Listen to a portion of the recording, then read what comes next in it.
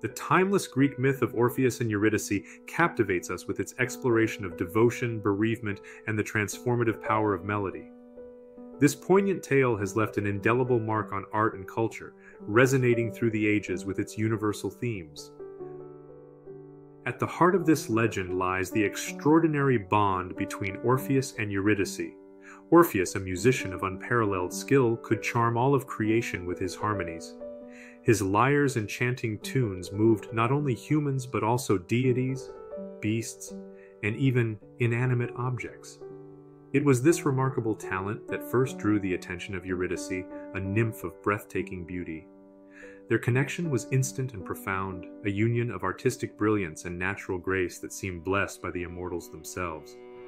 As their affection blossomed, it became clear that Orpheus and Eurydice's relationship was something truly special, even by the standards of Hellenic lore. Their story would come to exemplify how love could inspire individuals to transcend their mortal limitations, setting the stage for a narrative that would challenge the very boundaries between life and the afterlife. The nuptials of Orpheus and Eurydice were a joyous affair celebrated by divine beings and mortals alike.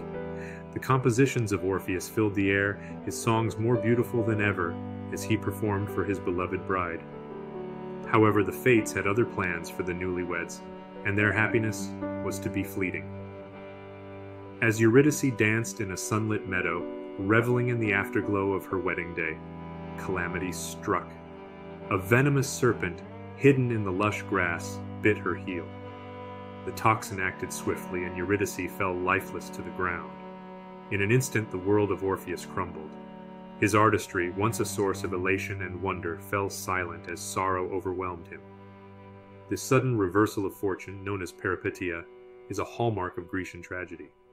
It serves to remind us of the fragility of human contentment and the capricious nature of destiny. For Orpheus, it marked the beginning of a quest that would test the limits of his devotion and his craft. Refusing to accept the demise of Eurydice, Orpheus made the audacious decision to venture into the netherworld to reclaim her. It was a mission that no mortal had ever attempted, but Orpheus was no ordinary man. Armed with only his instrument and his unwavering affection, he set out to challenge mortality itself. As he descended into the domain of Hades, Orpheus's musical prowess proved to be his most potent ally. His compositions charmed Charon, the ferryman of the deceased, who allowed him passage across the river Styx without payment. Even Cerberus, the fearsome three-headed guard dog of the underworld, was lulled to sleep by Orpheus's strings. The shades of the departed were drawn to Orpheus's harmonies, their whispers blending with his strumming. His journey through the realm of shadows demonstrated the Hellenic belief in music's ability to transcend all barriers, even those between existence and non-existence. Orpheus's unwavering resolve and the strength of his artistry carried him ever closer to his goal of reuniting with his beloved. Finally, Orpheus stood before Hades and Persephone, rulers of the underworld. Here, in the depths of the earth, he played his most heartfelt ballad yet. The raw emotion in his performance moved even Persephone to tears, and the usually stoic Hades found himself swayed by the mortal's plea. After much deliberation, the divine couple agreed to an unprecedented act. They would allow Eurydice to return to the world above. However, they attached a crucial condition to their decree.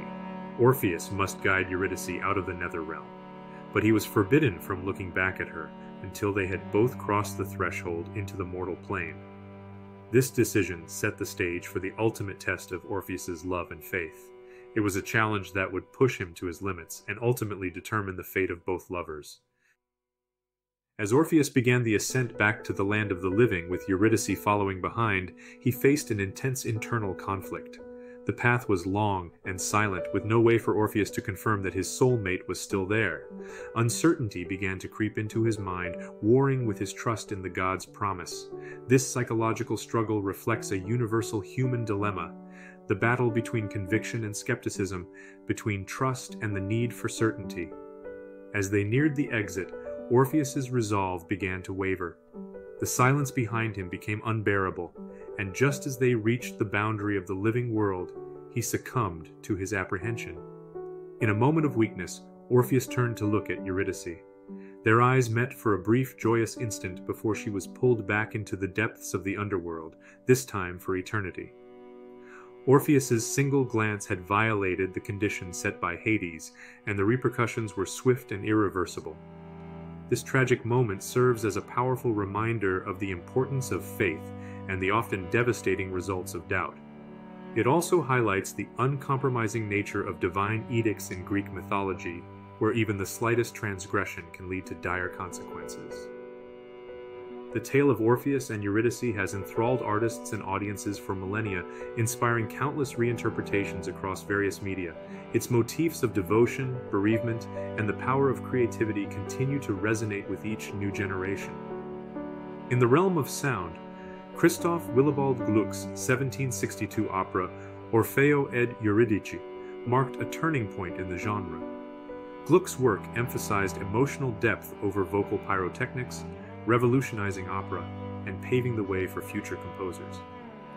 Visual artists have also found rich inspiration in the myth. Nicolas Poussin's paintings capture the tragic moment of Eurydice's second passing, while Jean Cocteau's avant-garde film Orphée, 1950, reimagines the story in a contemporary setting, exploring themes of artistic inspiration and the nature of mortality. The enduring appeal of Orpheus and Eurydice lies in its exploration of fundamental human experiences, the transcendent power of love, the anguish of loss, and the eternal hope of overcoming death.